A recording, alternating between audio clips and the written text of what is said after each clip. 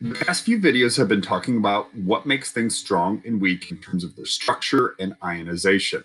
But often when we're trying to describe something as acidic or basic, we want to know how much hydrogen or how much hydroxide it puts into a solution. That's what we're talking about when we're defining something as acidic or basic, which is in terms of concentration or molarity. So we'll start with strong acids and bases and then transition to weak. And since these are solutions that are aqueous in general, it's very important to understand what's happening in water. So in pure water, we have already defined it as amphoteric, meaning that it can donate and accept hydrogen ions depending what it's with. But even when water is with another water, hydrogen ions can be transferred back and forth. So as these billions and billions of waters bang into one another, sometimes a hydrogen is given to something by a water acting as an acid, and the water that accepts that hydrogen acts as a base, meaning that pure water can still ionize into hydronium and hydroxide ions or hydrogen and hydroxide ions. But that's an equilibrium reaction that definitely favors the left. Most of water is water molecules with a very small amount ionizing into hydronium and hydroxide. The specific K expression for that we call Kw, and it has an important and known value of 1 times 10 to the 14th. And this is important that it's at 25 degrees Celsius. And you'll see that several times throughout here as a reminder that when we change temperature, that shifts our equilibrium and changes the K value. Not only do we get more reactants or products, but we also change the value of K. So in pure water, we have a certain amount of hydronium and a certain amount of hydroxide, and they are equal to one another because the solution is neutral. But when we put in an acid or base, that causes that equilibrium to shift, or it makes that amount of those ions unbalanced, more importantly.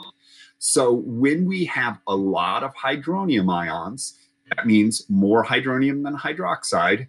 That would cause this value to go up, which in relation would cause that to go down. Kind of a common ion effect. When I put in extra of an ion, the reaction shifts to keep the same K value, but that means the other thing gets used up. Since this is our Kw value, if we're pure water that is neutral, that means that this hydronium is equal to hydroxide, and they're both equal to 1 times 10 to the negative 7th when we're at 25 degrees Celsius. That is neutral. Hydronium equals hydroxide. When the hydronium exceeds the hydroxide, or for our 25 degrees Celsius that we use a lot, then that means that it's more than 1 times 10 to the negative 7th, so a bigger value than that. That's when it becomes acidic, and basic is when the hydroxide is greater than the hydronium. So right here, this is the definition of acidic, basic, and neutral. These values work when we're at 25 degrees Celsius and when our Kw is 1 times 10 to the negative 14th.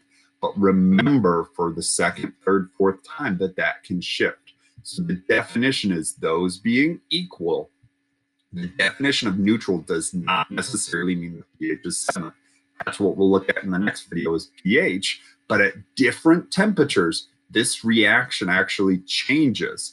And it's a very common question to think about, is this an endothermic or exothermic process? Is Kw going up or down? Is pH higher or lower? You can have a neutral solution with a pH of 6.9 or 7.1 as long as hydronium equals hydroxide at that temperature. So make sure we're understanding that and that we're really familiar and really good at using this equation. We'll be applying it in the next video and in the calculations a whole bunch, but it's very simple. And unless they give you a different value and different temperature, that's the K that we're going to use. And it's very simple if we have one value to solve for the other.